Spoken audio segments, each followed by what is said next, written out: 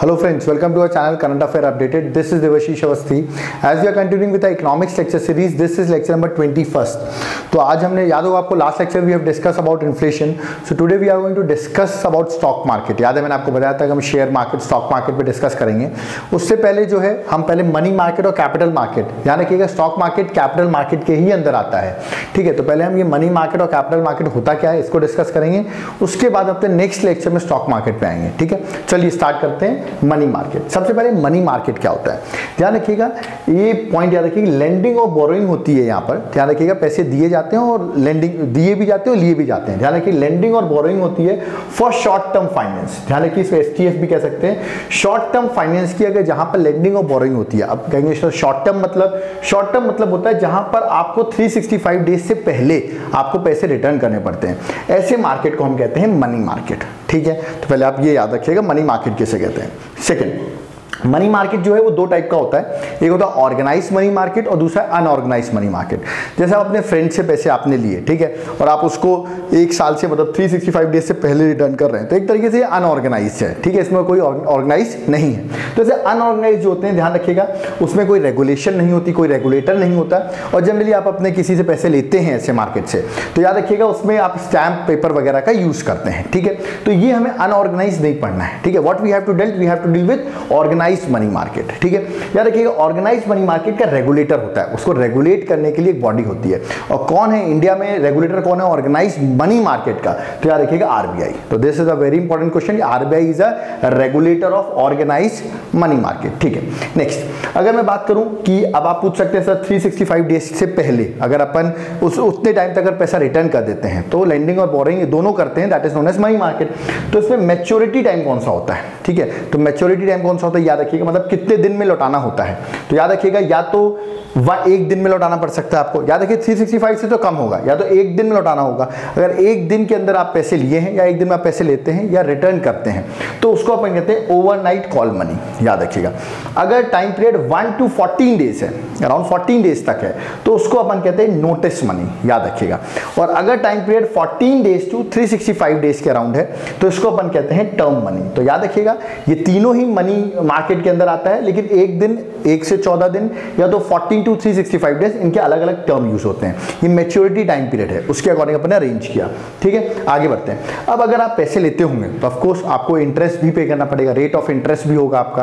याद रखिएगा यहाँ पर जो रेट ऑफ इंटरेस्ट रहता है ये अकॉर्डिंग टू योर गुडविल. ठीक है, गुडविल के अकॉर्डिंग आपको ये रेट ऑफ इंटरेस्ट डिसाइड होता है. मतलब आप पहले डिफॉल्टर रहे हैं, नहीं रहे हैं, तो आपको रेट ऑफ इंटरेस्ट कम मिलेगा. आपने जल्दी पैसे रिटर्न कर देते हैं तो उसके हिसाब से आपकी पीछे की बोरिंग्स देखी जाएगी कि आपने पहले लिए थे कैसे रिटर्न किए, उसके हिसाब से आपका रेट ऑफ इंटरेस्ट डिसाइड होता है. ठीक है, तो पहला तो ये क्राइटेरिया है. और ध्यान रखिएगा इसमें कोलेट्रल मतलब साथ में कुछ आप जब पैसे लेते हैं तो कुछ गिरवी रखना जिसे अपन कहते हैं. कोलेट्रल जरूरी नहीं है, मे नॉट रिक्वायर्ड, जरूरी नहीं है कि यहाँ पर आपको कोलेट्रल कुछ जमा करना पड़े. ठीक है, तो यार कि रेट ऑफ इंटरेस्ट या तो गुडविल के अकॉर्डिंग डिसाइड होती है, या तो सेकंड याद रखिएगा demand and supply of money. मतलब मान लीजिए ज्यादा लोग पैसे देना चाहते हैं, है ना, और कम लोग लेना चाहते हैं, तो लॉजिकल रेट ऑफ इंटरेस्ट कम हो जाएगा. ठीक है, क्योंकि वो चाहते हैं ज्यादा से ज्यादा लोग पैसे लें. और मान लो अगर कम लोग पैसे देना चाह रहे हैं और ज्यादा लोग मांग रहे हैं, तो लॉजिकल है वो क्या करेंगे, रेट ऑफ इंटरेस्ट हाई कर देंगे. तो याद रखिए रेट ऑफ इंटरेस्ट किस पे डिसाइड होता है? According to goodwill and demand and supply of the money. ठीक है, चलिए आगे बढ़ते हैं. अब नेक्स्ट पॉइंट, कौन ये मनी मार्केट में पार्टिसिपेंट है, कौन पार्टिसिपेट करते हैं?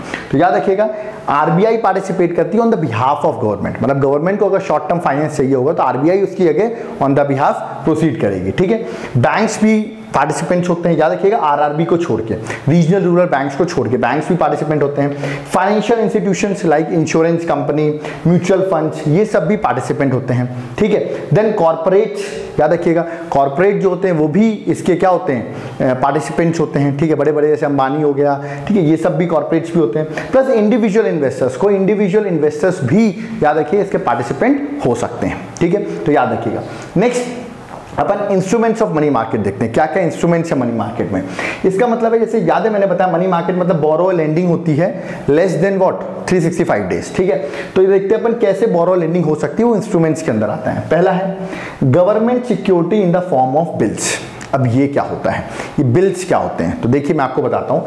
देखिए याद रखिएगा, पहली बात तो गवर्नमेंट की तरफ से कौन ये सब सेलिंग और बाइंग कर रहा है, आरबीआई कर रहा है, ठीक है। तो देखिए मैंने यहाँ लिखा है RBI on behalf of government. Let us suppose RBI ने सेल की, ठीक है, बेची, गवर्नमेंट सिक्योरिटीज बेची, ठीक है, और ये गवर्नमेंट सिक्योरिटीज का टाइम पीरियड अगर लेस देन 365 डेज है, तो 365 डेज के अंदर आपको याद है कि जो आपने सिक्योरिटी बेची है, ठीक है, वो आपको वापस मिल सकती है, मतलब आपको पैसे रिटर्न करने पड़ेंगे। आपने सिक्योरिटी दी, लॉजिकल आपको मनी मिल जाएगा, ठीक है। तो यहां पर अभी आरबीआई को पैसा तो मिल गया और 365 डेज से कम का है, तो उसको हम कहते हैं बिल्स। याद रखिए, ऐसी government securities which are less than 365 days उसे कहते हैं बिल्स।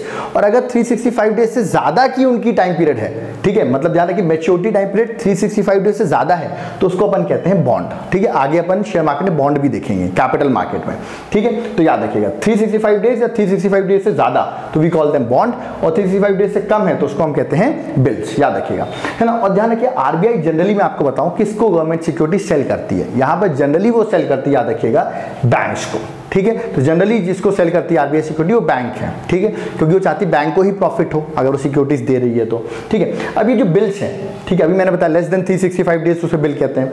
बिल का मैच्योरिटी टाइम पीरियड, यहाँ पे 3 टाइप के बिल्स इशू किए जाते हैं। 91 डेज एक मैच्योरिटी टाइम पीरियड है, 182 डेज एंड 364 डेज, ठीक है। तो आप ये पॉइंट याद रखिएगा, 3 टाइप के मैच्योरिटी टाइम पीरियड है बिल्स के, ठीक है। आगे नेक्स्ट एक ट्रेजरी बिल करके भी रहता है। ये ट्रेजरी बिल क्या रहता है, लोग इस पर कंफ्यूज होते हैं, टी बिल्स भी कहते हैं।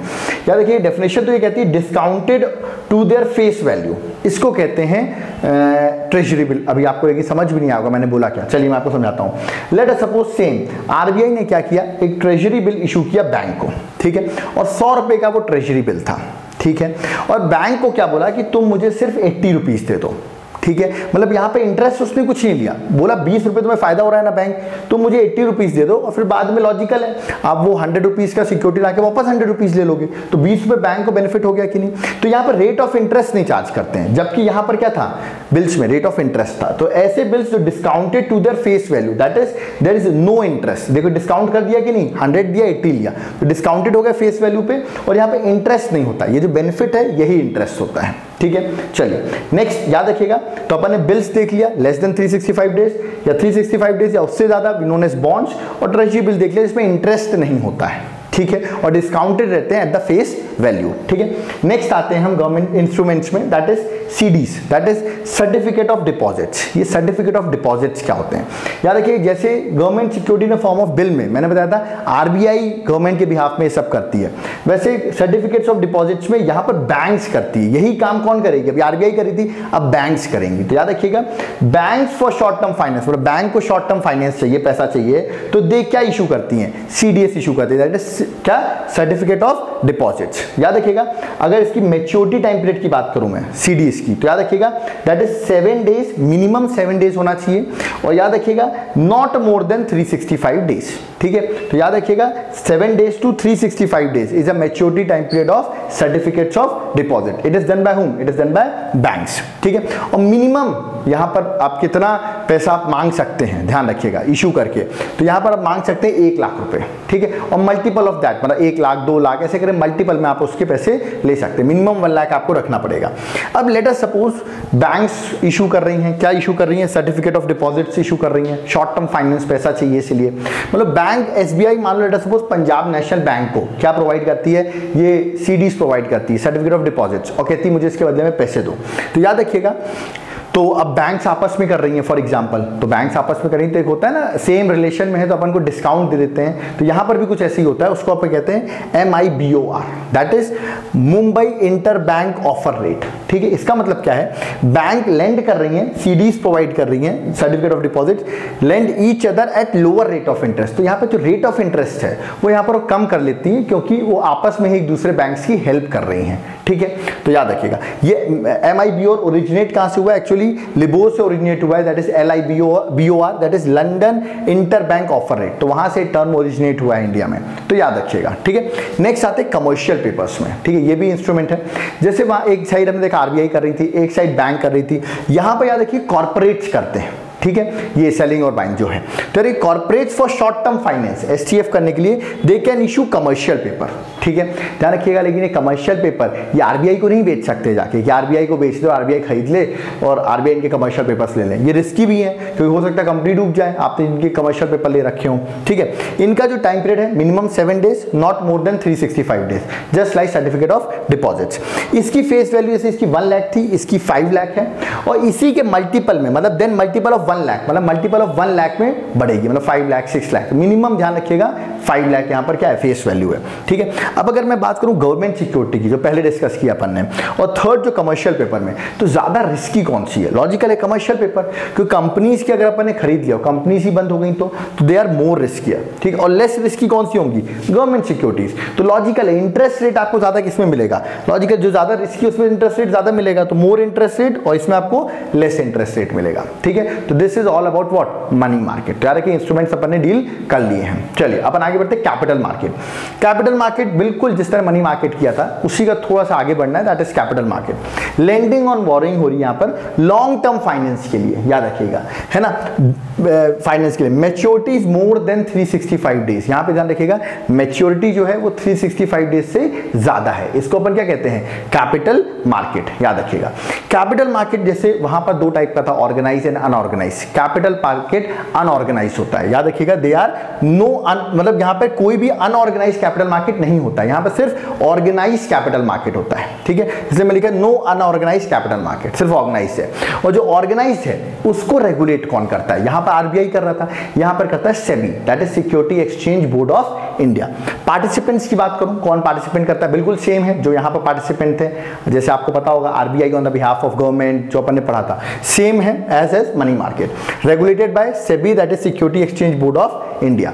सेबी क्या है मैं अभी थोड़ा सा बता देता हूं। 1988 में ये बॉडी बनी थी एज ए एग्जीक्यूटिव एक्शन, ठीक है, बट 1992 में इसको स्टैट्यूटरी बॉडी का स्टेटस दे दिया गया, मतलब बाय लॉ ऑफ पार्लियामेंट ये बॉडी क्रिएट हो गई है, ठीक है। इसका हेडक्वार्टर मुंबई में है और इसके जो चेयरमैन है वो है अजय त्यागी, ठीक है। तो अभी जस्ट अपन ने कैपिटल मार्केट स्टार्ट किया है, बस याद रखिएगा यहाँ पर 365 डेज से ज्यादा है, ठीक है। यहीं पर अपन stock market, share market, debentures, bonds ये सब डिस्कस करेंगे।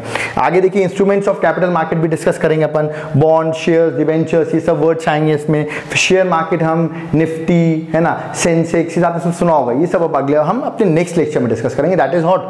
कैपिटल मार्केट, ठीक है। तो यहाँ पर हमारा लेक्चर कंप्लीट होता है। अगर आपको लेक्चर पसंद आ रहा है तो आप जरूर लाइक, कमेंट, शेयर जरूर करें, कमेंट जरूर करते रहे, हम कमेंट को जरूर पढ़ते हैं। और अगर आपको इसके हैंड रिटन नोट्स चाहिए तो आप नीचे दिए गए नंबर पर कॉन्टैक्ट भी कर सकते हैं। Thank you.